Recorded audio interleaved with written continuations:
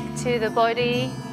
Bring the right leg behind, the arms up, back.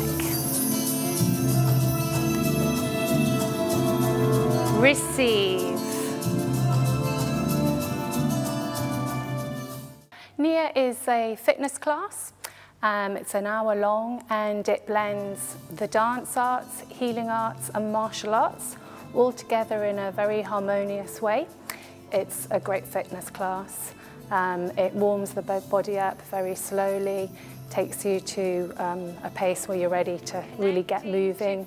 So it's a cardiovascular workout. It cools you down nicely. But rather than being aggressive to the body, it's very, very nurturing. It's based around 52 moves that have all been sort of found through moving the body's way. So I'll just show you some basic moves.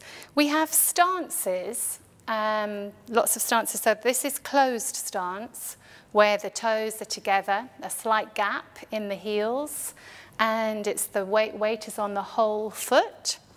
So this is closed stance. We usually start the class in closed stance.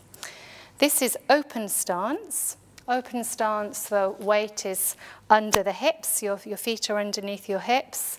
It's a little more stable because the feet are wider apart.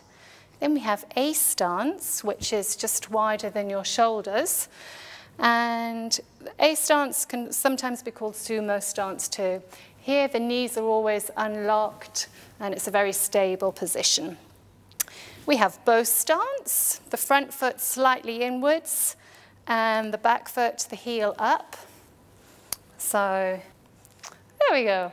Some of our 52 moves. I'm sure there are more, but that's an introduction for you.